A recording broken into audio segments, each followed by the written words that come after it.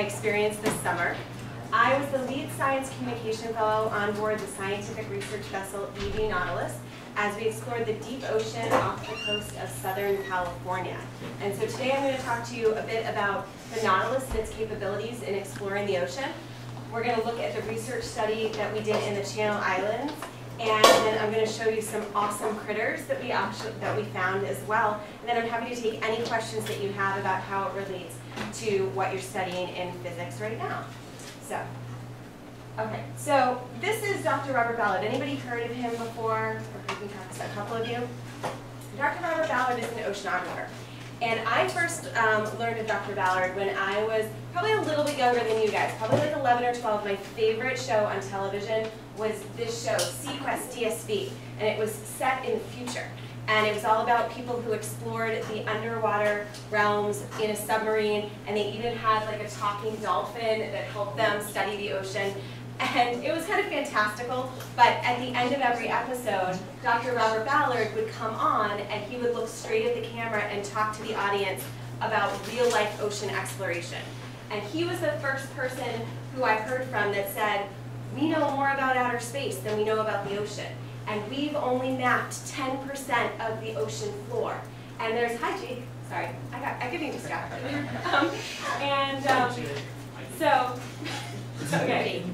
So I was really enamored with him, and I started to think about, like, who is this guy? And he first became famous within the world of oceanography when he discovered hydrothermal vents in the 1970s in the Galapagos Islands. And hydrothermal vents changed our understanding of the chemistry of the oceans. Then in the 1980s, he became sort of world famous for exploring the wreck of the Titanic with the Alvin submersible and with the ROV Jason. Nowadays, Dr. Ballard is making a huge impact on ocean exploration through the EV Nautilus. So, next slide. Okay. Oh, actually, go back one. Okay. So, I was really, really excited to meet Dr. Ballard, and on the very, very first day, I got to meet him. You can do this slide. When we had a muster drill. So a muster drill is when they sound the fire alarm really loud on the ship, and from wherever you are, you have to go up to the top deck and put on your life jacket. And Dr. Ballard was up there live and in person, and he was wearing a life jacket that was from the Titanic, and it was signed by James Cameron, who was the director of the movie Titanic, starring Leonardo DiCaprio. And then this is his daughter Emily standing right next to him. And then next slide. This is my face when I saw him. I was so excited. So excited. Okay, so next slide. Okay, so it's important to clarify what oceanography is. If you study the ocean and you are interested in the water currents, the way that the water moves, either at the surface through wave action or the currents underneath the water, or you're interested in what makes up the water, what's in there besides H2O, the salinity, the dissolved oxygen, the turbidity, things that you guys study during your water quality assessments with Mr. McCully, and when you did town cope assessments in middle school.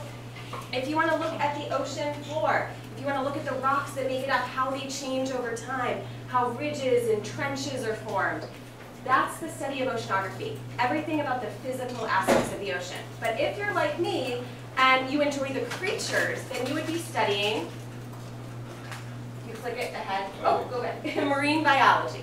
So you're studying marine biology, you're studying the life that lives in the ocean. And marine means the ocean water. If you want to study the animals that live in streams and rivers and freshwater, you are doing aquatic biology. It's a little bit different. Now, I've been doing marine biology for most of my life, and I really enjoy doing scuba research. But with scuba, you can only go down to 130 feet. It's not very far in the ocean.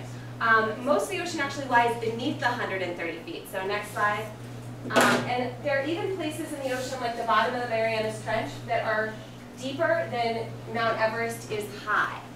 Now, the problem with going all the way down there with scuba is that every time you descend in the ocean 33 feet or 10 meters, you increase the pressure on your body by 14.7 pounds per square inch. And this means that by the time you get down to the bottom of the Marianas Trench, it feels like 50,000 elephants standing on a postage stamp. That doesn't sound comfortable, right? So when they're developing submersibles to go down and be able to withstand that pressure so we could sit in them and drive them around in the deep ocean, they have to think about the pressure, but also how are you going to maintain a person's life in that environment? Are you going to be able to feed them? Can they breathe in there? Can they sleep in there? Can they go to the bathroom? It starts to become really challenging and difficult and risky. And so the answer to this is to build ROVs, or remotely operated vehicles. Next slide. Here's a little experiment that I did to, this is actually Miss Johnson. She's a math teacher at a high school in Illinois. She did an experiment where she put all of these styrofoam cups, she decorated them, and you can see to scale how they look with a Sharpie. And then she put them in a mesh bag and sunk them down deep in the ocean. And when they came back up, the pressure of the ocean had crushed them to be these heights. And you can see against the Sharpie. So I don't know if any of you guys were in my room last year. You may have decorated the head. Next slide. You guys remember the head? And this is what size the head was next to my head. And this is what it looks like now. Look at how small it is. And it's pretty hard. And it still has all your names on it. So I'm going to pass this around. Keep it in the bag so that we don't all get our fingerprints on it. But I'll pass that around so you can kind of see and feel like what that feels like. And you can find your names. So as I said, the answer to this is ROVs. So I'd like to introduce you to the ROV Hercules. Hercules can go down to 4,000 meters in the ocean, and it has some special capabilities. The first really cool thing about it is that it has cameras. So there's 4 different cameras, and in order to light up the dark so we can take really good photo and video in the ocean, they have giant stadium LED lights mounted on the front. Now, it also can map the bottom of the ocean floor, and we'll talk about that a little bit more, but it has mapping sonar capability on the bottom. And it has these 2 big manipulator arms. This is Mongo and this is Predator, and we can control them from the ship so that they can pick up rock samples, and that they can pick up biological samples, so different organisms, and then they stow them in these little containers. There's lots of different kinds of attachments that you can put on it. You can have a Slurpee gun to slurp things up. You can put on canisters to collect water quality samples. So there's a lot of cool capabilities, and this is what it looks like underwater. This is what it looks like when it's searching underwater, and it has power underwater. So how does it get the power? It gets the power from this cable that's coming from the ship. This is the tether, and inside the tether are very, very fine, you can't even really see them, they're the size of hairs, fiber optic cables. And they're sending the power down to the ROV, but they're also bringing back the data stream. So all the video is coming back, all of the water quality data, the conductivity, the water temperature, the depth. It's all coming back through these cables. Now this cable is attached to another ROV. This is the ROV Argus. And Argus can go down deeper, 6,000 meters, and it can also map. And also it's a really big camera on it, and it has stadium lighting on it. It does not have manipulator arms, so it can't collect any samples. But the true value of the Argus, and you can go to the next slide, is that it acts like eyes in the sky. It's always looking down at Hercules to make sure Hercules is okay, and if something goes wrong, we can figure out how to fix it. Do you guys remember Argus, the monster from mythology? What was he famous for? What was Argus famous for? I don't remember. Argus had thousands of eyes all over his body. He could watch things, and Zeus put him down and had him watch one of his mistresses to make sure she didn't get away. So you can see this cable is connected to the Hercules, and then you can go next slide. What is going on? It's coming all the way back to the ship, and what happens? If you want to play that video. So this is the Nautilus. What Bob Ballard kind of found when he explored the Galapagos was that many scientists were seeing things at the bottom of the ocean and then not really able to share that right away. They would have to write a book or have a TV special. And he thought, why can't people see what's going on the bottom of the ocean in real time? Why can't we make this democratic and everybody comes with us? So this animation is showing you how the data stream travels back to the ship and then goes off the satellite, off the ship, up into an orbiting satellite, gets bounced back down to a satellite substation, and then gets bounced over to the University of Rhode Island School of Oceanography. And then it gets bounced out to all of you. So only about 30 seconds go by between when it's seen at the bottom of the ocean and when you can see it in your classroom, in your bedroom, wherever you are with your mobile device. That's pretty cool, right? We can all follow along and be part of ocean exploration. So I will pass this around. This is the cable, and this is the spectra inside of it that makes it so soft, so flexible. Okay. I have this Roku channel at home, the Nautilus channel. You do? Oh, that's really cool. Okay. So go to the next slide. I want to show you the home of the Nautilus. So this is a time-lapse tour of the Nautilus, and I'm going to narrate as we go through the ship. Right? Yeah. Do you have sound on here? I do. Okay, good. Okay.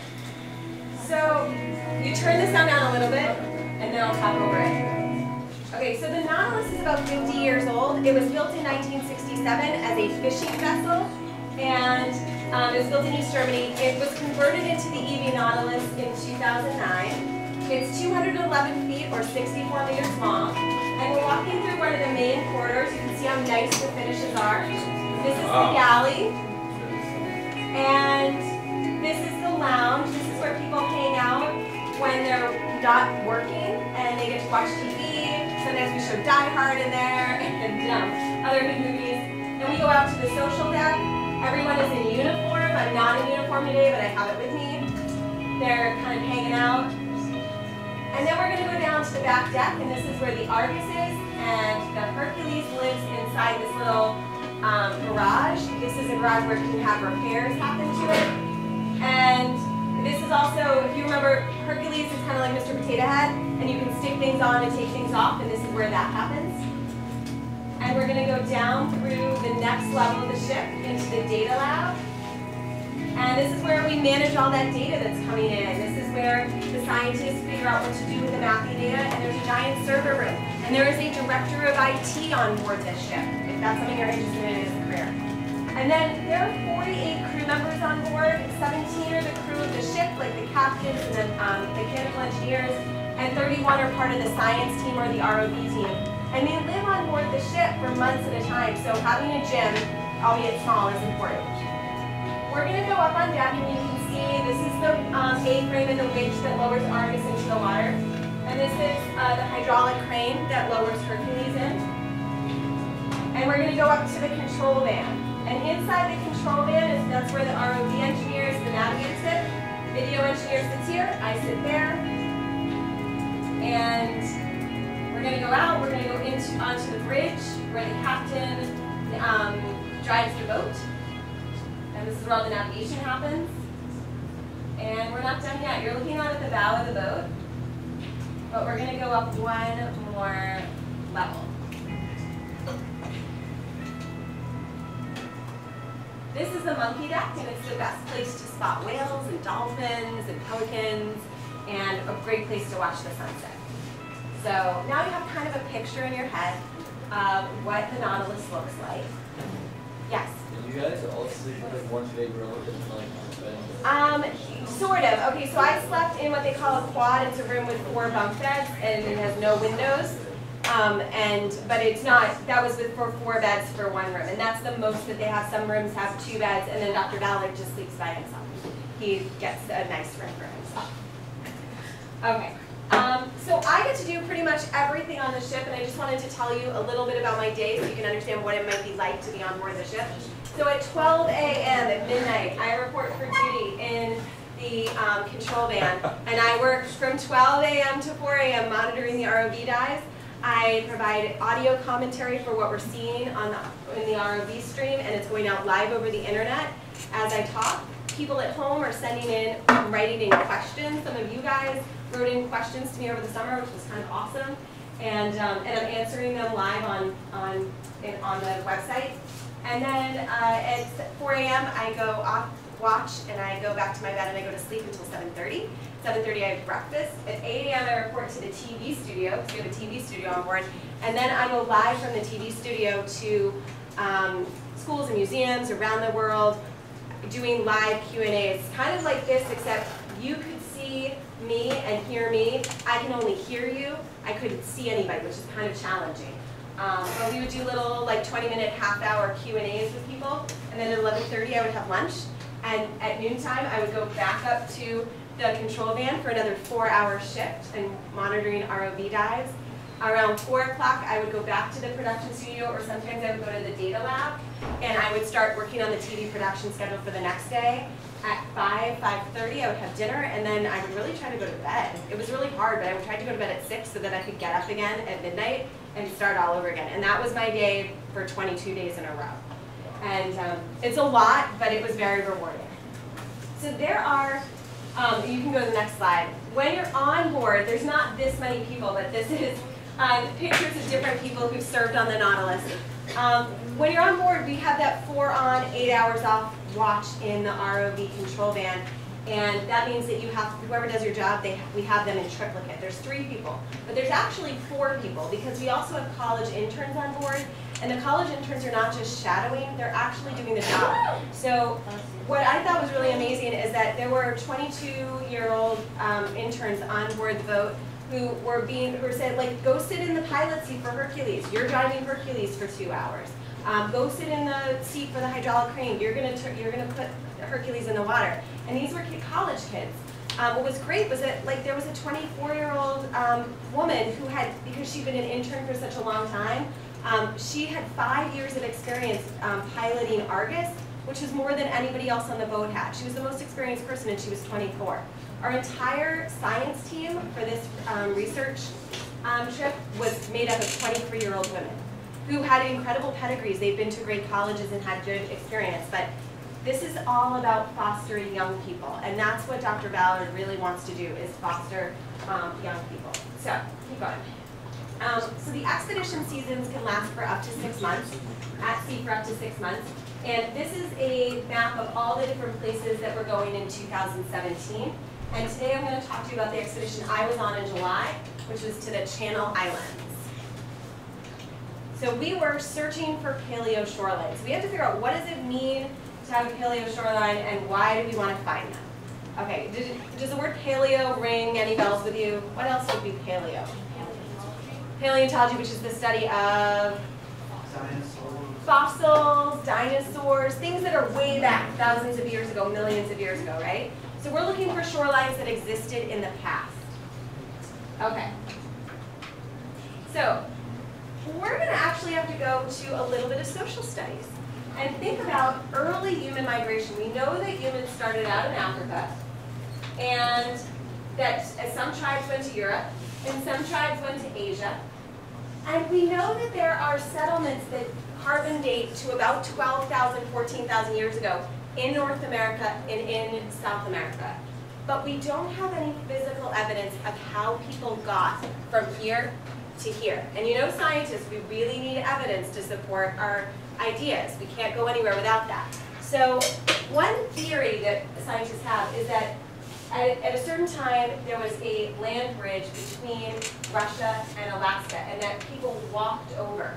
And up until a few years ago, they thought that they walked over and that they might have walked between the glaciers that covered North America. On the west coast, you have the Cordilleran Glacier, and then, does anybody remember what the other glacier was called? We studied it in 7th grade. It started with an L.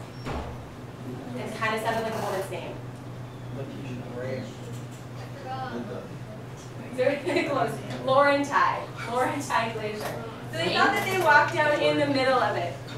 And, but a scientist at the University of Copenhagen was trying to find evidence to support that theory, and he did a giant sediment core sample. So he sent out a big cylinder into the earth and brought it back up and thought, okay, well, the stuff at the bottom is going to represent what was going on in the soil at this point in time that we're studying. And he found that there wasn't any life there. There wasn't even any microbial life. So there's no plant life, no animal life. So if there's nothing in the soil that indicates life, what were the people eating? Like, what were they sustaining themselves with as they were walking through this glacial path? So they thought, okay, we got to go to another theory. What are we going to try to figure out? We're going to think maybe that they came down on the coastline. Maybe they had primitive canoes, and they were stopping on the shoreline to shelter in caves. So we would have to look for archaeological evidence inside sea caves. And that's where Nautilus steps in. We were out to find the sea caves that existed thousands of years ago when humans might have been migrating. So we started our search in the Channel Islands. The Channel Islands consist of 8 islands. There's the northern chain, San Miguel, Santa Rosa, Santa Cruz, and Anacapa. And the southern islands, San Nicolas, Santa Barbara, Santa Catalina, and San Clemente. And this is Los Angeles. Anybody been to the West Coast, LA? Okay. Now, this area has a very rich history. It's always been changing because you guys studied tectonic plates in 6th grade and know that there are plates that make up the Earth's surface and that the boundary lines are really dynamic. Those are the places where the magma can come up and you can have different sort of formations. You can have volcanoes come up through that. You can have earthquakes happen. Look at what's going on the coast of California. It's a tremendous boundary line. And so it's very dynamic. So about 15 to 19 million years ago, there was a volcanic island gene that came up to form the Channel Islands. And so it dynamically came up out of the sea. And then it's kind of on these precarious plates. So we have those northernmost islands, and they were running from north to south. But about somewhere between 3 to 5 million years ago, they rotated 90 degrees on their plate, and now they run from east to west. As part of that process, they started to lift up. And they've been gradually moving up ever since, tiny, tiny, tiny little bit every year for the last 3 to 5 million years. And the ones that are below it, the 4 southern islands, are slowly sinking. And they have been for the last 5 million years. We're not exactly sure where the shoreline has been during different points in history because they're always changing. Now, we also have to complicate this factor a little bit more because aside from what's going on with the land, we have to think about the water. So, 20,000 years ago was the last glacial maximum. That means that the climate was cold enough to bind up a lot of the ocean water into glaciers. And the sea level was about 400 meters lower at that point, which meant that the shoreline was in a completely different place. It was this far out in California, and actually it surrounded those 4 northern islands. These 4 northern islands turn out to be the peaks of one ancient island called Santa Rosa. And gradually over the last 20,000 years, the water has rushed back in and filled in the valleys, and so now all you see are the peaks. So we actually have to think about where was that ancient shoreline, and how deep is it now? How do we figure in the uplift and the shifting down? So keep going. So one thing that we're looking for is and looking for the caves is the mechanical weathering that occurs. So here on the East Coast, we have really sandy shorelines. So if you have a lot of wind and water action, you get erosion and deposition.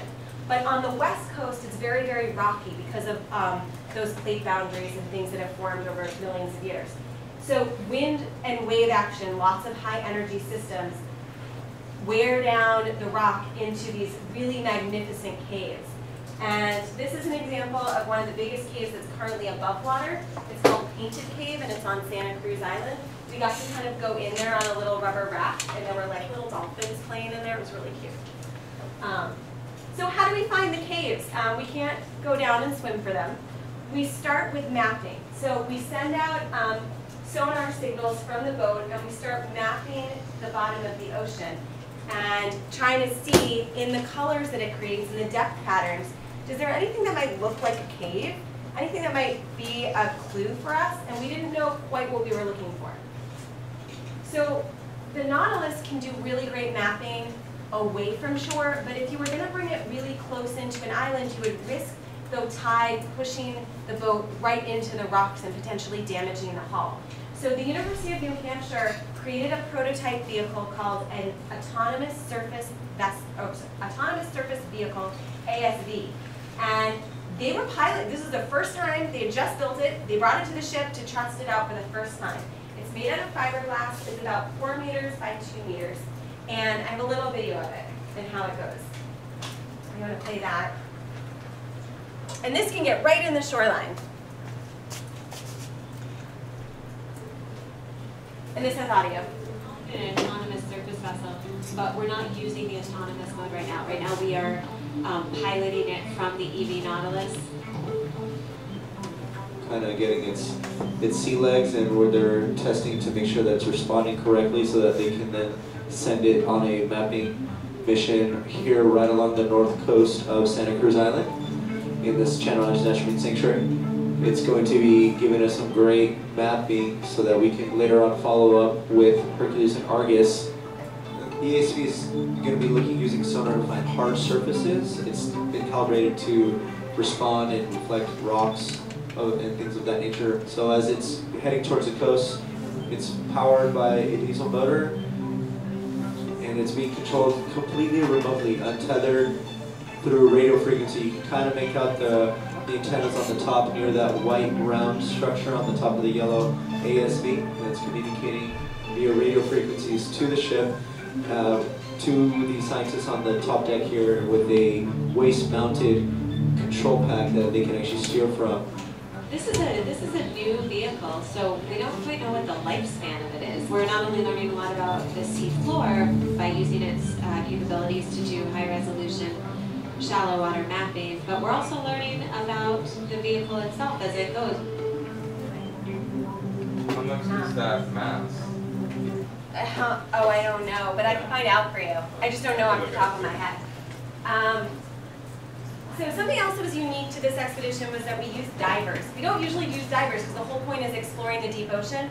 But since we didn't know what we were going to do when we found a cave, we invited a bunch of cave divers to come out with us to help show us where the caves are that they know about, that are within diving level. What we would do is we would map those caves so we could see if it created a signature on the sonar that we could then use as a clue for finding the map, finding that signature in deeper water. So for 25 days, this is what we did. This is a time-lapse video of where we went. And every time you see a green dot, that is a dive that we did with the ROVs. So we kind of zoomed all around. We went everywhere. We were like, where are these things? We found a lot of false leads. We were pretty busy. And we found some things along the way. So one of the things we found were these mud concretions. Don't they look man-made? Like they're perfectly circular.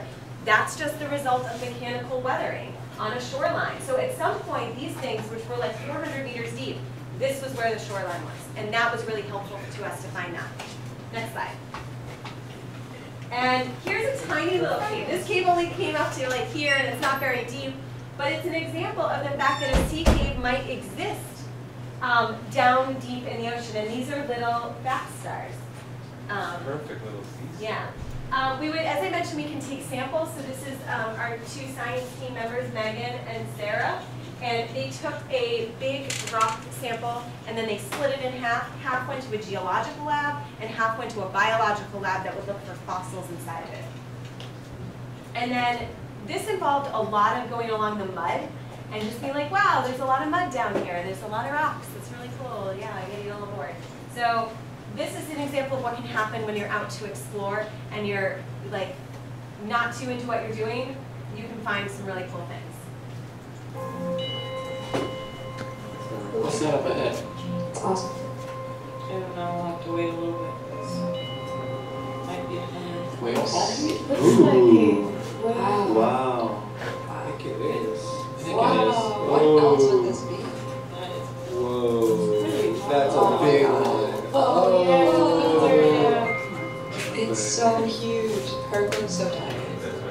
Yeah, I mean, you want to measure this in her thing? Perfect. Yeah, Perfect application the of whole that. thing. What's on her playing? That is so cool. Do we, Wow. Oh my what gosh. kind of whale would This be is a that big whale. big?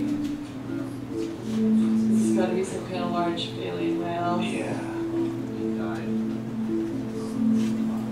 Yes, my New Zealand. She's saying, and this is why we So I watch think in the our- interest of time, we won't watch the whole thing. Exactly. But eventually, we came across what we were looking for. And this is really, oh, sorry, this is not what we were looking for. This is the answer to the question, what's the coolest or weirdest thing you've ever seen at the bottom of the ocean? A full-size recycling bin at 800 meters.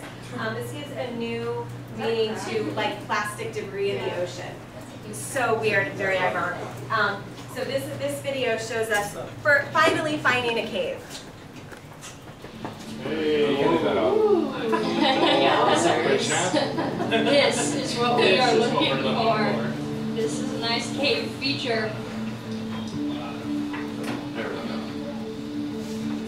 Wouldn't you want to overnight in that cave if you were Really excited, not only because we found what we were talking about, but there was as we were working up this cruise, there was quite a few folks who doubted that we would be able to find certain cave features, that they'd be all sedimented in or collapsed.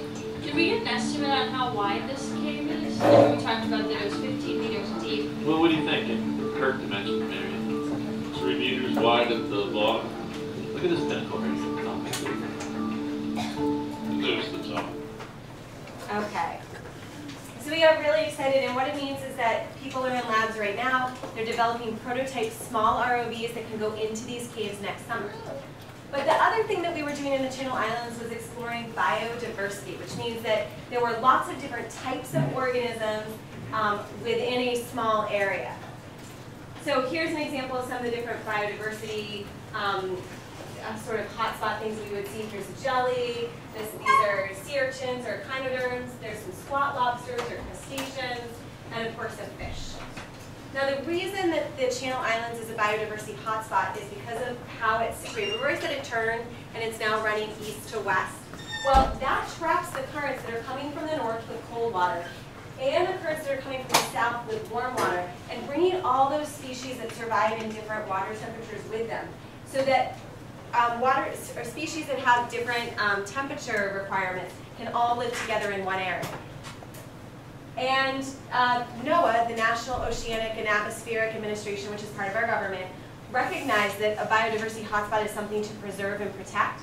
So they encircled parts of the Channel Islands into a national marine sanctuary.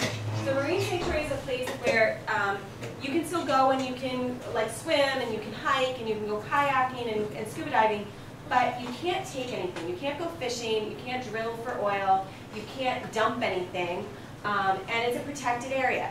Now they were interested in this, sort of archaeological piece. They were more interested in us learning about the animals that live there because they wanted to know, what are we actually protecting?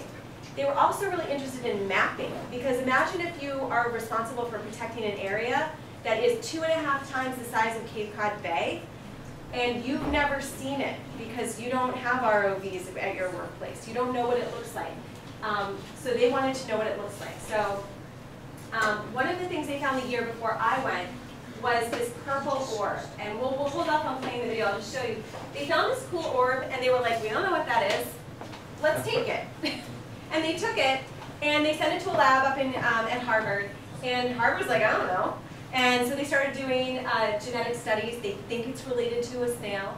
To say that it's a new species, they have to go through a lot of work. They have to review everything anyone has ever written in our language and in other languages that might describe this. And if it's never been described before, then it's a new species. But one of the problems is we scooped it up. Like, what if there's no other ones there and we took the only one? So one of the cool things about this year's cruise was they developed a way to sample in the water for DNA of like cells that animals have sloughed off. So like we shed skin cells and hair and all that stuff. So do animals in the ocean. So if you just collect the water around them, you're going to get genetic samples from all the animals that live there, and you'll be able to make a profile of the ecosystem without actually taking any animals out of the ecosystem. And I thought that that was super exciting for conservation purposes. So next slide. So I'm going to let you guys, I think, do we have like 10 minutes left? How are we doing for time? Yeah, we have about 15. 15, okay. I'm going to do choose your own adventure, and then if we have time at the end, you want to see more. But I'm either going to show, or I'm either going to talk and show you a video about the octopus, the fish eating a fish eating a fish, or basket sea stars. So, you guys want to vote? Who wants to vote for, oh, only vote once. Octopus. Why not? Fish eating a fish eating a fish. That's exactly what middle schoolers do. Okay, basket sea stars. And we have something, okay. Let's go to fish eating a fish eating a fish. This is my alt. It's just go here and just skip 2. Skip 2? Okay. Yeah, just go, there you go. This is my absolute all-time favorite thing that happened on the boat, and I kind of have to point it out to you, so I apologize if I'm in anyone's way. It doesn't have, there's no audio. Okay, there's the ling cod right down there. It's not related to a cod. It just ate a starry rockfish. And as we zoom in on this red starry rockfish, check what's in his mouth. There's another fish in there. Super. Fish eating a fish eating a fish. Do you guys want to see it again? Well, I've got other choose your own adventure ones. Hold on. So you got this guy, and he's going to eat him. I think it's like a twofer. This year, the kids who are building solar ovens, one of the groups made a solar oven inside a solar oven inside a solar oven to like, and called it fish eating a fish eating a fish. It's really cute. Okay, so go forward 2. And then now I'm going to let you guys choose your own adventure shark edition. So I'll talk about the ghost shark, which is called the chimera, the blunt-nosed 6-gill shark, or the shiver of prickly sharks. So vote for one. Chimera, ghost shark, blunt-nosed 6-gill shark, or shiver of prickly sharks. Ooh, I think we're going for the blunt nose, but I do have to say, just FYI, this is going to be my Halloween costume. Okay, so. Yes. Okay. You're lucky this again. What? Do you want me to keep Yeah, going? keep it going, but turn the volume down. Okay. This is a blunt-nosed 6-gill shark. It has 6 gill slits on the side. It has this really cool lateral line. That's where all of its sensory nerves are to detect what's going on in the water column around it.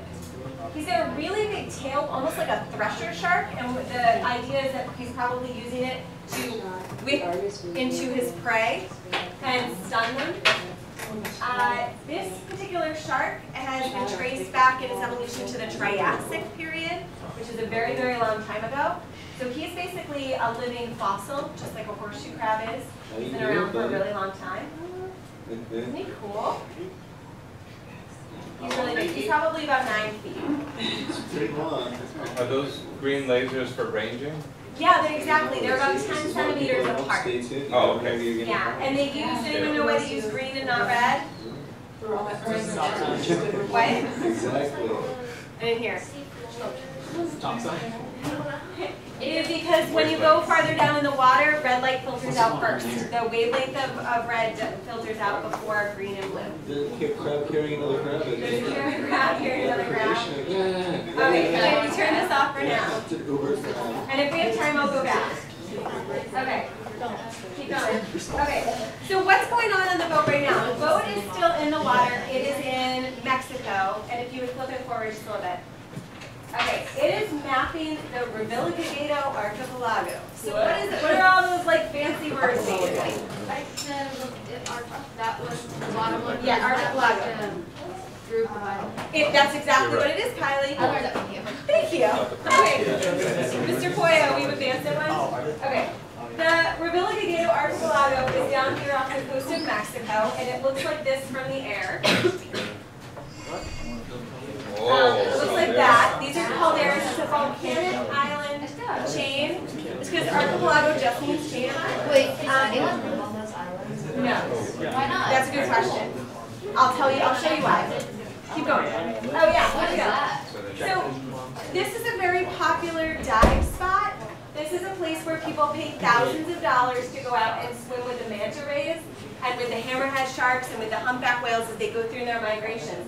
But people have not been down to the base of these volcanoes because they're thousands of meters deep. And what has been observed is that somewhere down there, forming in the lava, are these lava balls that are hollow inside, and they start to float up, right, because air expands, and it gets bigger and less dense, and finally when it gets to the surface, the air is expanding so much that the lava ball explodes at the surface. And we want to know, like, what's going on down there? Like, why are lava balls forming at the bottom of the ocean? So they're doing the preliminary mapping right now, and we don't have to play this video, but they're doing the preliminary mapping, and then they're going to go back in a few weeks, and they're going to go down with the ROVs and see what they're doing.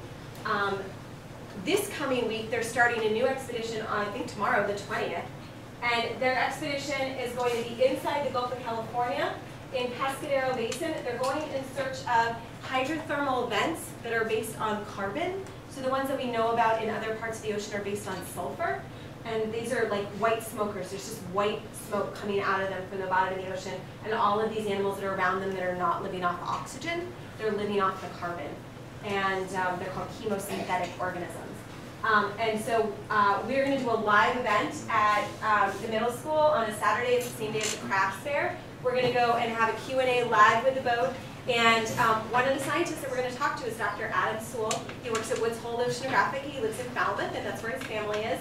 And he's going to talk to us about being a volcanologist, which means somebody that studies volcanoes for a living, which is like the coolest job title ever. So anyway, I wanted to wrap up by saying one more thing, which is that, like, I never imagined when I was a little kid watching Dr. Ballard on TV that I would someday be sitting beside him, turn the slide, and in our TV studio and broadcasting live to other people across the country as he was inspiring people about ocean conservation. The idea that I would get to sit next to him while I was doing that was just something I would never have imagined. And so I just want to get a chance to say to you that whatever your dream is, whether it's the ocean, if it's space, if it's building skyscrapers, if it's music, if it's sports, I believe in you. You can do it. If I could do something like this, you can definitely do it. So I want to thank you guys, and the last slide is showing you how you can follow along with Nautilus Live on your own. You can do Facebook, Instagram, Twitter, or you can go to the website. And I'm happy to answer. All right, so do we have any questions for Ms. Fleischer about her trips? That was long. That was a long time to move. You can stretch if you want. Winslow's going. What do you got, Winslow? What was your favorite animal? My favorite animal that I saw was probably the ghost shark, because the ghost shark is a chimera. It diverged from those sharks that we know 400 million years ago. So they have a cartilaginous skeleton like the other sharks, like ones that are made out of like what your nose is made out of, or your ears.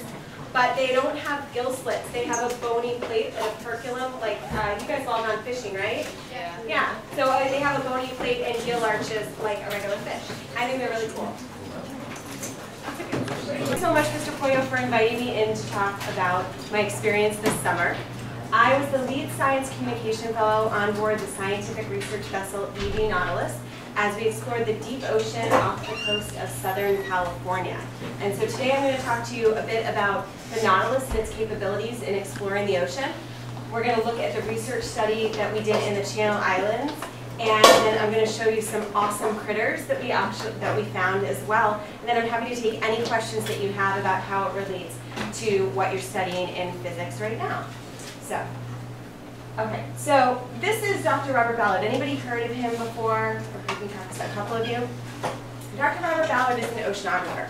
And I first learned of Dr. Ballard when I was probably a little bit younger than you guys, probably like 11 or 12. My favorite show on television was this show, Sequest DSV, and it was set in the future. And it was all about people who explored the underwater realms in a submarine, and they even had like a talking dolphin that helped them study the ocean. And it was kind of fantastical, but at the end of every episode, Dr. Robert Ballard would come on and he would look straight at the camera and talk to the audience about real-life ocean exploration. And he was the first person who I heard from that said, we know more about outer space than we know about the ocean. And we've only mapped 10% of the ocean floor. And there's, hi Jake, sorry, I could be distracted.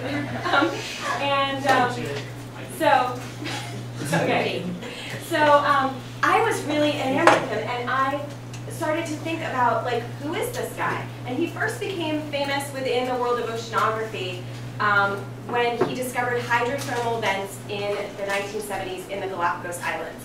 And hydrothermal vents changed our understanding of the chemistry of the oceans. Then in the 1980s, he became sort of world famous for exploring the wreck of the Titanic with the Alvin submersible and with the ROV Jason. Nowadays, Dr. Ballard is making a huge impact on ocean exploration through the EV Nautilus. So, next slide. Okay. Oh, actually, go back one. Okay. So, I was really, really excited to meet Dr. Ballard, and on the very, very first day, I got to meet him. You can do next this slide. When we had a muster drill. So a muster drill is when they sound the fire alarm really loud on the ship, and from wherever you are, you have to go up to the top deck and put on your life jacket. And Dr. Ballard was up there live and in person, and he was wearing a life jacket that was from the Titanic, and it was signed by James Cameron, who was the director of the movie Titanic, starring Leonardo DiCaprio. And then this is his daughter Emily standing right next to him. And then next slide. This is my face when I saw him. I was so excited. So excited. All right, the next slide. Okay, so it's important to clarify what oceanography is. If you study the ocean and you are interested in the water currents, the way that the water moves, either at the surface through wave action or the currents underneath the water, or you're interested in what makes up the water, what's in there besides H2O, the salinity, the dissolved oxygen, the turbidity, things that you guys study during your water quality assessments with Mr. McCully, and when you did town cove assessments in middle school. If you want to look at the ocean floor, if you want to look at the rocks that make it up, how they change over time, how ridges and trenches are formed, that's the study of oceanography. Everything about the physical aspects of the ocean. But if you're like me and you enjoy the creatures, then you would be studying, you click it ahead, oh, go back, marine biology. So you'd be studying marine biology, you're studying the life that lives in the ocean. And marine means the ocean water. If you want to study the animals that live in streams and rivers and freshwater, you are doing aquatic biology. It's a little bit different. Now, I've been doing marine biology for most of my life, and I really enjoy doing scuba research. But with scuba, you can only go down to 130 feet. It's not very far in the ocean. Most of the ocean actually lies beneath the 130 feet. So next slide. And there are even places in the ocean, like the bottom of the Marianas Trench, that are deeper than Mount Everest is high. Now, the problem with going all the way down there with scuba is that every time you descend in the ocean 33 feet or 10 meters, you increase the pressure on your body by 14.7 pounds per square inch. And this means that by the time you get down to the bottom of the Marianas Trench, it feels like 50,000 elephants standing on a postage stamp. That doesn't sound comfortable, right? So when they're developing submersibles to go down and be able to withstand that pressure so we could sit in them and drive them around in the deep ocean, they have to think about the pressure, but also how are you going to maintain a person's life in that environment? Are you going to be able to feed them? Can they breathe in there? Can they sleep in there? Can they go to the bathroom? It starts to become really challenging and difficult and risky. And so the answer to this is to build ROVs, or remotely operated vehicles. Next slide. Here's a little experiment that I did this is actually Miss Johnson. She's a math teacher at a high school in Illinois. She did an experiment where she put all of these styrofoam cups, she decorated them, and you can see to scale how they look with a Sharpie. And then she put them in a mesh bag and sunk them down deep in the ocean. And when they came back up, the pressure of the ocean had crushed them to be these heights. And you can see against the Sharpie. So I don't know if any of you guys were in my room last year. You may have decorated the head. Next slide. You guys remember the head? And this is what size the head was next to my head. And this is what it looks like now. No. Look at how small it is. And it's pretty hard. And it still has all your names on it. So I'm going to pass this around. Keep it in the bag so that we don't all get our fingerprints on it. But I'll pass that around so you can kind of see and feel like what that feels like. And you can find your names. So as I said, the answer to this is ROVs. So I'd like to introduce you to the ROV Hercules. Hercules can go down to 4,000 meters in the ocean, and it has some special capabilities. The first really cool thing about it is that it has cameras. So there's 4 different cameras, and in order to light up the dark so we can take really good photo and video in the ocean, they have giant stadium LED lights mounted on the front. Now, it also can map the bottom of the ocean floor, and we'll talk about that a little bit more, but it has mapping sonar capability on the bottom. And it has these 2 big manipulator arms. This is Mongo and this is Predator, and we can control them from the ship so that they can pick up rock samples and that they can pick up biological samples, so different organisms, and then they stow them in these little containers. There's lots of different kinds of attachments that you can put on it. You can have a Slurpee gun to slurp things up. You can put on canisters to collect water quality samples. So there's a lot of cool capabilities, and this is what it looks like underwater. This is what it looks like when it's searching underwater, and it has power underwater. So how does it get the power? It gets the power from this cable that's coming from the ship. This is the tether, and inside the tether are very, very fine, you can't even really see them, they're the size of hairs, fiber optic cables. And they're sending the power down to the ROV, but they're also bringing back the data stream. So all the video is coming back, all of the water quality data, the conductivity, the water temperature, the depth. It's all coming back through these cables. Now this cable is attached to another ROV. This is the ROV Argus. And Argus can go down deeper, 6,000 meters, and it can also map. And also it's a really big camera on it and has stadium lighting on it. It does not have manipulator arms, so it can't collect any samples. But the true value of the Argus, and you can go to the next slide, is that it acts like eyes in the sky. It's always looking down at Hercules to make sure Hercules is okay, and if something goes wrong, we can figure out how to fix it. Do you guys remember Argus, the monster from mythology? What was he famous for? What was Argus famous for? I don't remember. Argus had thousands of eyes all over his body. He could watch things, and Zeus put him down and had him watch one of his mistresses to make sure she didn't get away. So you can see this cable is connected to the Hercules, and then you can go next slide. What is going on? It's coming all the way back to the ship, and what happens? If you want to play that video. Okay, so this is the Nautilus. What Bob Ballard kind of found when he explored the Galapagos was that many scientists were seeing things at the bottom of the ocean, and then not really able to share that right away. They would have to write a book or have a TV special. And he thought, why can't people see what's going on the bottom of the ocean in real time? Why can't we make this democratic and everybody comes with us? So this animation is showing you how the data stream travels back to the ship and then goes off the satellite, off the ship, up into an orbiting satellite, gets bounced back down to a satellite substation, and then gets bounced over to the University of Rhode Island School of Oceanography. And then it gets bounced out to all of you. So only about 30 seconds go by between when it's seen at the bottom of the ocean and when you can see it in your classroom, in your bedroom, wherever you are with your mobile device. That's pretty cool, right? We can all follow along and be part of ocean exploration. So I will pass this around. This is the cable, and this is the spectra inside of it that makes it so soft, so flexible. Okay. I have this Roku channel at home, the Nautilus channel. You do? Oh, that's so cool. Okay.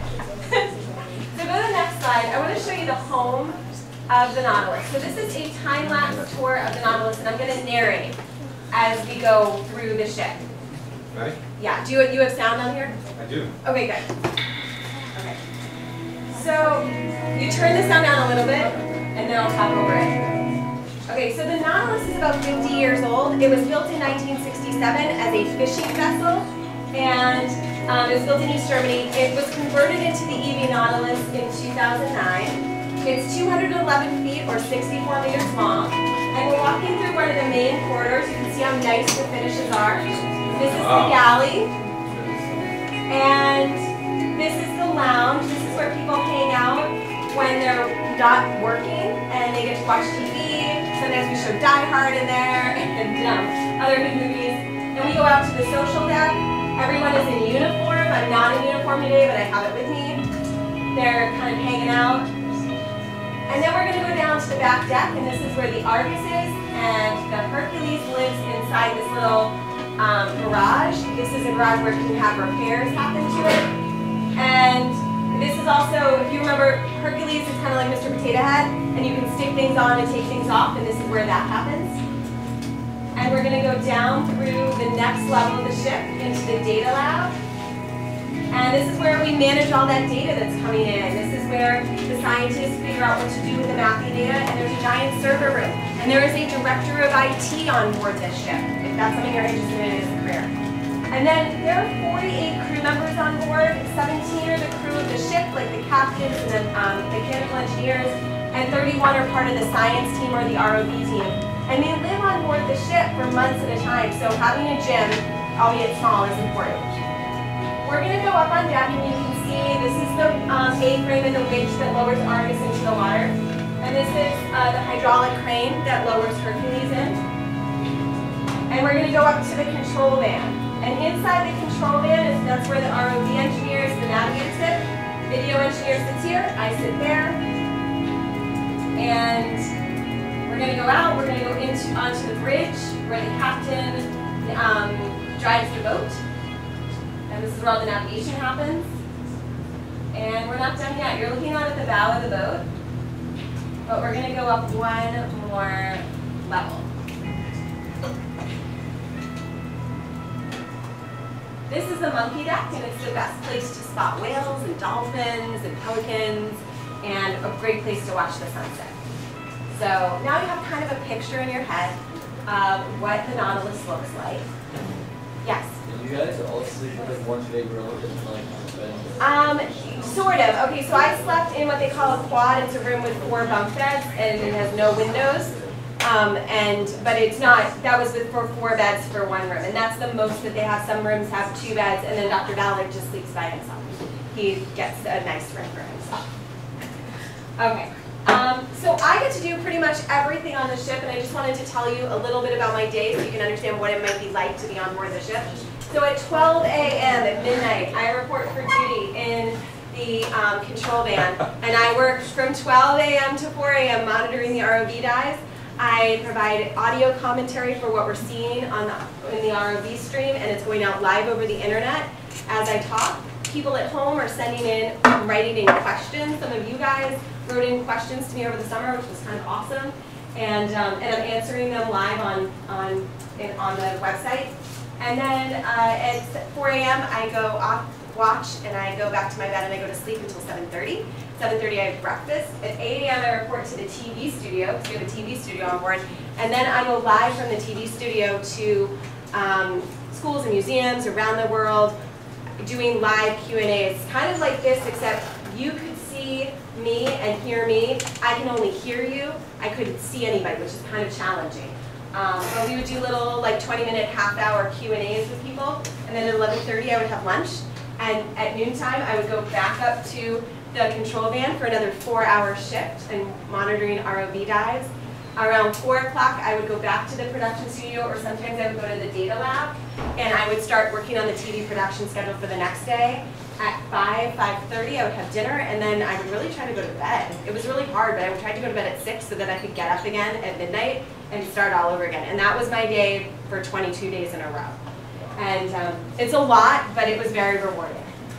So there are, you can go to the next slide. When you're on board, there's not this many people, but this is pictures of different people who've served on the Nautilus. When you're on board, we have that 4 on, 8 hours off watch in the ROV control van. And that means that you have, whoever does your job, we have them in triplicate. There's 3 people, but there's actually 4 people, because we also have college interns on board. And the college interns are not just shadowing, they're actually doing the job. So what I thought was really amazing is that there were 22-year-old interns on board the boat who were said, like, go sit in the pilot seat for Hercules. You're driving Hercules for 2 hours. Go sit in the seat for the hydraulic crane. You're gonna put Hercules in the water. And these were college kids. What was great was that, like, there was a 24-year-old woman who had, because she'd been an intern for such a long time, she had 5 years of experience piloting Argus, which is more than anybody else on the boat had. She was the most experienced person, and she was 24. Our entire science team for this research trip was made up of 23-year-old women who had incredible pedigrees. They'd been to great colleges and had good experience. But this is all about fostering young people, and that's what Dr. Ballard really wants to do, is foster young people. So, keep going. So the expedition seasons can last for up to 6 months, at sea for up to 6 months. And this is a map of all the different places that we're going in 2017. And today I'm going to talk to you about the expedition I was on in July, which was to the Channel Islands.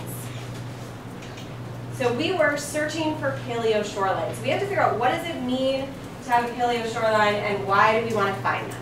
Okay, does the word paleo ring any bells with you? What else would be paleo? Paleontology, which is the study of fossils, dinosaurs, things that are way back, thousands of years ago, millions of years ago, right? So we're looking for shorelines that existed in the past. Okay. So we're going to actually have to go to a little bit of social studies and think about early human migration. We know that humans started out in Africa, and that some tribes went to Europe, and some tribes went to Asia. And we know that there are settlements that carbon date to about 12,000, 14,000 years ago in North America and in South America. But we don't have any physical evidence of how people got from here to here. And you know, scientists, we really need evidence to support our ideas. We can't go anywhere without that. So one theory that scientists have is that at a certain time, there was a land bridge between Russia and Alaska, and that people walked over. And up until a few years ago, they thought that they walked over, and that they might have walked between the glaciers that covered North America. On the west coast, you had the Cordilleran Glacier, and then, does anybody remember what the other glacier was called? We studied it in 7th grade. It started with an L. It kind of sounded like a woman's name. Very close. Laurentide Glacier. So they thought that they walked down in the middle of it. And, but a scientist at the University of Copenhagen was trying to find evidence to support that theory, and he did a giant sediment core sample. So he sent out a big cylinder into the earth and brought it back up and thought, okay, well, the stuff at the bottom is going to represent what was going on in the soil at this point in time that we're studying. And he found that there wasn't any life there. There wasn't even any microbial life. So there's no plant life, no animal life. So if there's nothing in the soil that indicates life, what were the people eating? Like, what were they sustaining themselves with as they were walking through this glacial path? So they thought, okay, we got to go to another theory. What are we going to try to figure out? We're going to think maybe that they came down on the coastline. Maybe they had primitive canoes, and they were stopping on the shoreline to shelter in caves. So we would have to look for archaeological evidence inside sea caves. And that's where Nautilus steps in.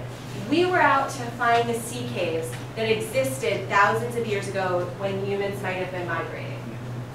So we started our search in the Channel Islands. The Channel Islands consist of 8 islands.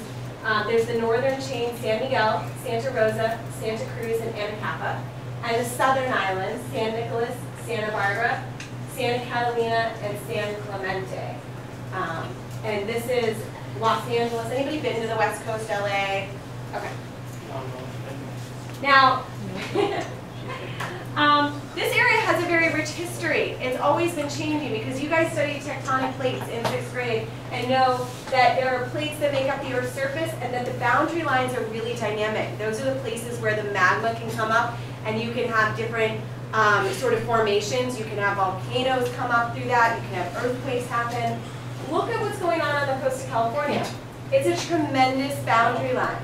And so it's very dynamic. So about 15 to 19 million years ago, there was a volcanic island chain that came up to form the Channel Islands. And so it dynamically came up out of the sea. And then it's kind of on these precarious plates. So we have those northernmost islands, and they were running from north to south.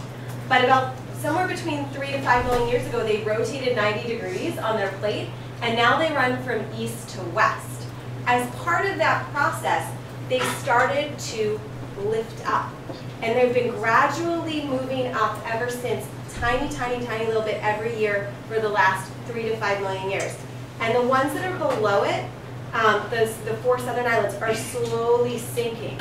And they have been for the last 5 million years. We're not exactly sure where the shoreline has been during different points in history because they're always changing.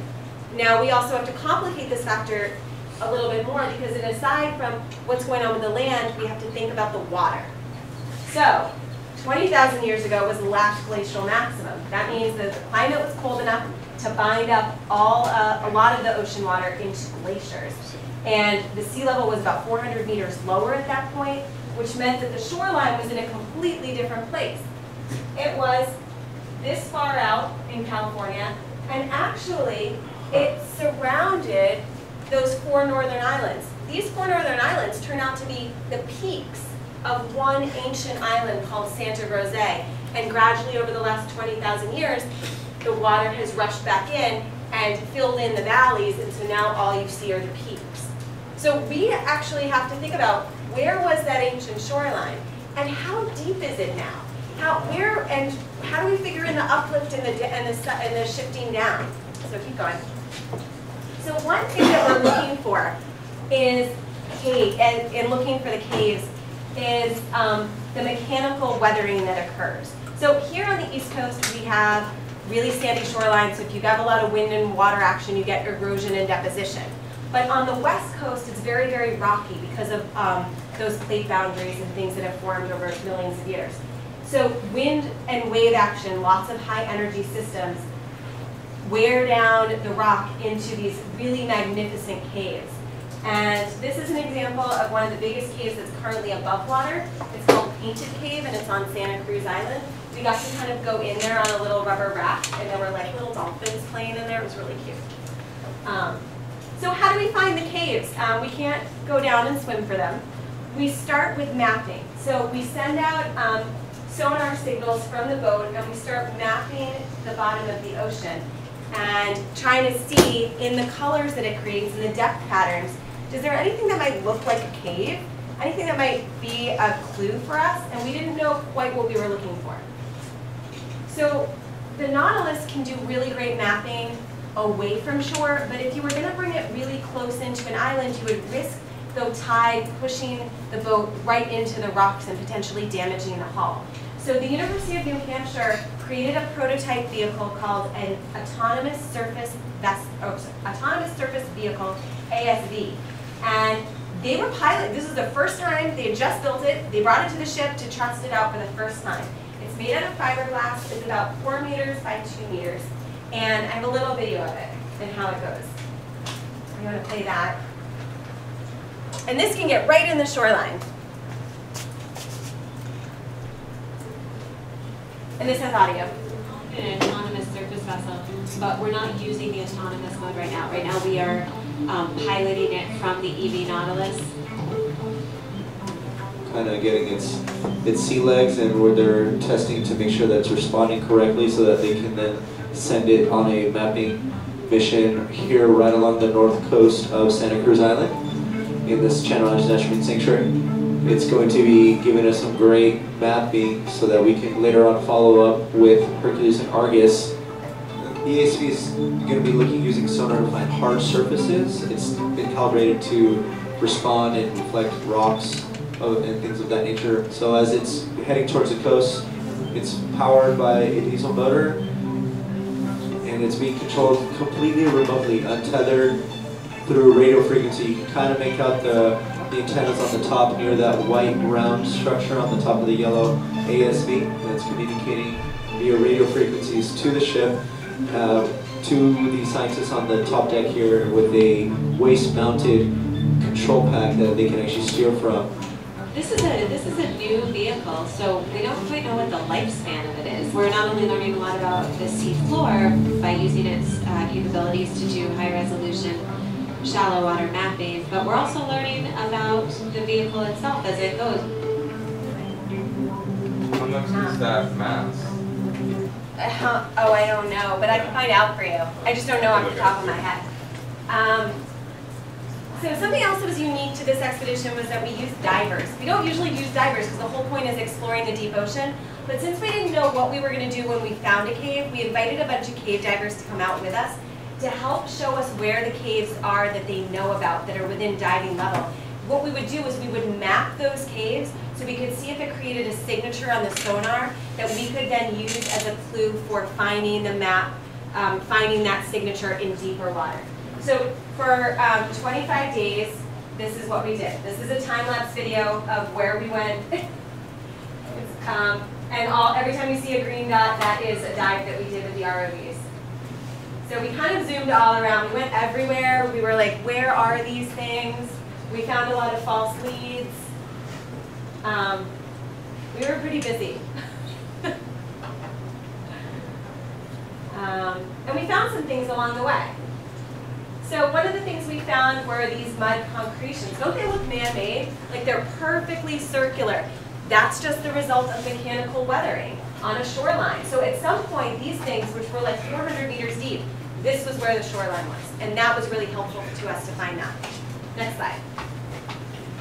And here's a tiny little cave. This cave only came up to like here, and it's not very deep. But it's an example of the fact that a sea cave might exist down deep in the ocean. And these are little bat stars. Perfect little seas. Yeah. We would, as I mentioned, we can take samples. So this is our 2 science team members, Megan and Sarah. And they took a big rock sample and then they split it in half. Half went to a geological lab and half went to a biological lab that would look for fossils inside of it. And then this involved a lot of going along the mud and just being like, wow, there's a lot of mud down here. There's a lot of rocks. It's really cool. Yeah, I get you all aboard. So this is an example of what can happen when you're out to explore and you're like not too into what you're doing. You can find some really cool things. What's that up ahead? It's awesome. I don't know, I'll have to wait a little bit. Might be a hand. Whales. Look Ooh. at that cave. Wow. Wow. I think it is. Wow. What else would this be? Whoa.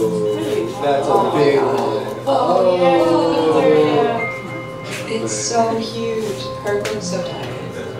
Yeah, I mean, you want to measure this in hurricane? Perfect application of the whole thing. What's a hurricane? That is so cool. Do we, Wow. Oh my what gosh. kind of whale would This be is a that big whale. big? This has got to be some kind of large baleen whale. Yeah. Yes, yes, Maya is New Zealand. She's saying, and this is why we So watch I think in the ours. interest of time, we won't watch the whole thing. Exactly. But eventually, we came across what we were looking for. And this is really, oh, sorry, this is not what we were looking for. This is the answer to the question, what's the coolest or weirdest thing you've ever seen at the bottom of the ocean? A full-size recycling bin at 800 meters. This gives a new meaning to like plastic debris in the ocean. So weird, very ironic. So this video shows us for finally finding a cave. You can leave that off. This is what we are looking for. This is a nice cave feature. Wouldn't you want to Everybody should overnight in feel, that cave if you were a bit of excitement, not only because we found what we were talking ancient about, but human? there was as we were working up this cruise, there was quite a few folks who doubted that we would be able to find these sorts of cave features, that they'd be all sedimented in or collapsed. Did we get an estimate on how wide this cave is? I know we talked about that it was 15 meters deep. Well, what do you think? In Kirk dimensions, maybe 3 meters wide at the bottom. Look at this pinnacle right here. There's the top. Okay. So we got really excited, and what it means is that people are in labs right now. They're developing prototype small ROVs that can go into these caves next summer. But the other thing that we were doing in the Channel Islands was exploring biodiversity, which means that there were lots of different types of organisms within a small area. So here's an example of some of the different biodiversity sort of hotspot things we would see. Here's a jelly. These are sea urchins or echinoderms. There's some squat lobsters or crustaceans, and of course a fish. Now the reason that the Channel Islands is a biodiversity hotspot is because of how it's situated. Remember I said it turned and it's now running east to west? Well, that traps the currents that are coming from the north with cold water and the currents that are coming from the south with warm water, and bringing all those species that survive in different water temperatures with them, so that water or species that have different temperature requirements can all live together in one area. And NOAA, the National Oceanic and Atmospheric Administration, which is part of our government, recognized that a biodiversity hotspot is something to preserve and protect. So they encircled parts of the Channel Islands into a national marine sanctuary. So marine sanctuary is a place where you can still go and you can like swim and you can hike and you can go kayaking and scuba diving, but you can't take anything. You can't go fishing, you can't drill for oil, you can't dump anything, and it's a protected area.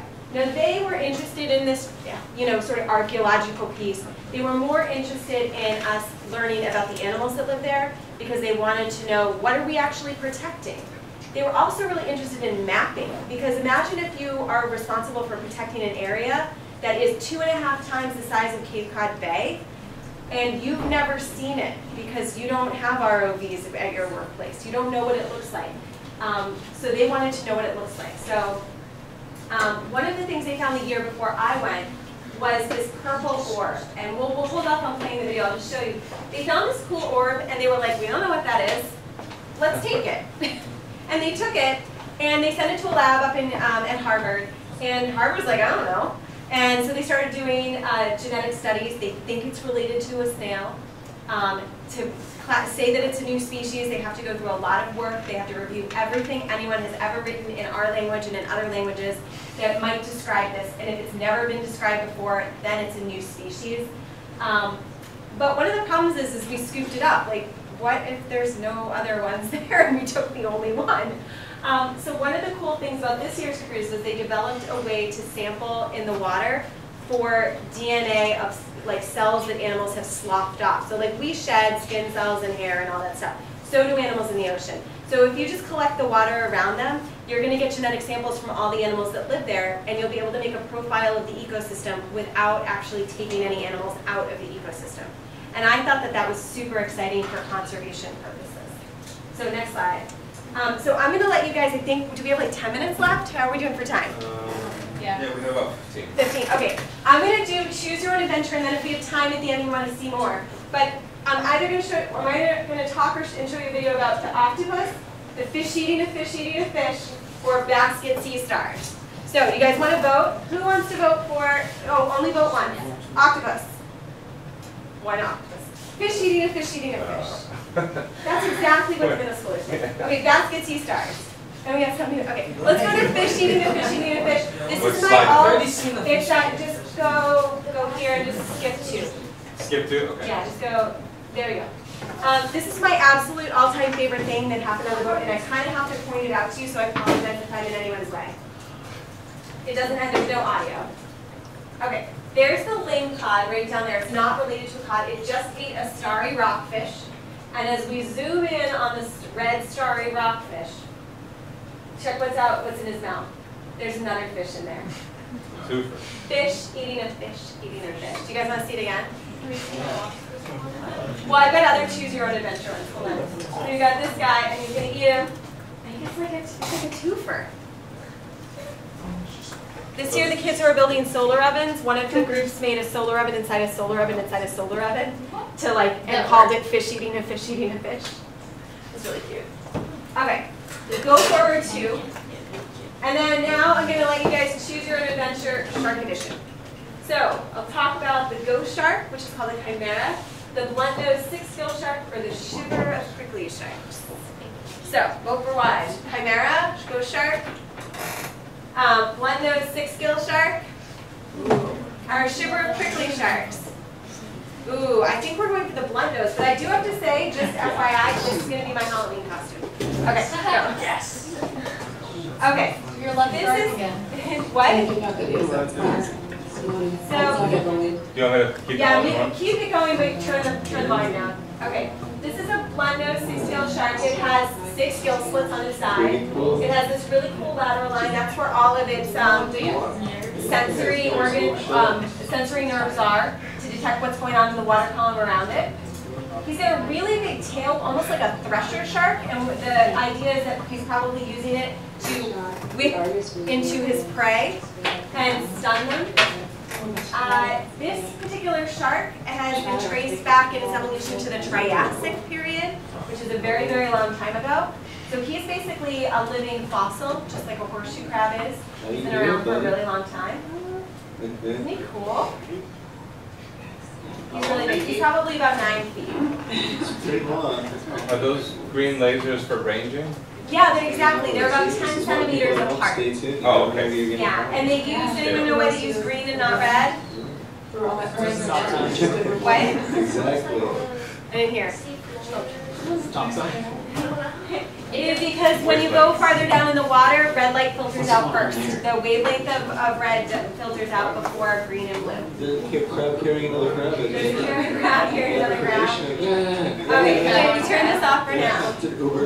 And if we have time, I'll go back. Okay. Keep going. Okay, so what's going on the boat right now? The boat is still in the water. It is in Mexico. And if you would flip it forward just a little bit. Okay, it is mapping the Revillagigedo archipelago. So what is it? What are all those like fancy words basically? That was the bottom one. Yeah, archipelago. Group of islands. That's exactly what it is, Kylie. I learned that from you. Thank you. Okay, Mr. Pollo, we've advanced it one. Okay. The Revillagigedo archipelago is down here off the coast of Mexico, and it looks like this from the air. It looks like that. These are calderas. It's a volcanic island chain. It's because archipelago just means chain of islands. Wait, is anyone from all those islands? No. Why not? That's a good question. I'll tell you. I'll show you why. Keep going. Oh yeah. What is that? So this is a very popular dive spot. This is a place where people pay thousands of dollars to go out and swim with the manta rays and with the hammerhead sharks and with the humpback whales as they go through their migrations. But people have not been down to the base of these volcanoes because they're thousands of meters deep. And what has been observed is that somewhere down there, forming in the lava are these lava balls that are hollow inside, and they start to float up, right, because air expands, and it gets bigger and less dense, and finally when it gets to the surface, the air is expanding so much that the lava ball explodes at the surface. And we want to know, like, what's going on down there? Like, why are lava balls forming at the bottom of the ocean? So they're doing the preliminary mapping right now, and we don't have to play this video, but they're doing the preliminary mapping, and then they're going to go back in a few weeks, and they're going to go down with the ROVs and see what they're doing. This coming week, they're starting a new expedition on, I think tomorrow, the 20th, and their expedition is going to be inside the Gulf of California, in Pescadero Basin. They're going in search of hydrothermal vents that are based on carbon. So the ones that we know about in other parts of the ocean are based on sulfur.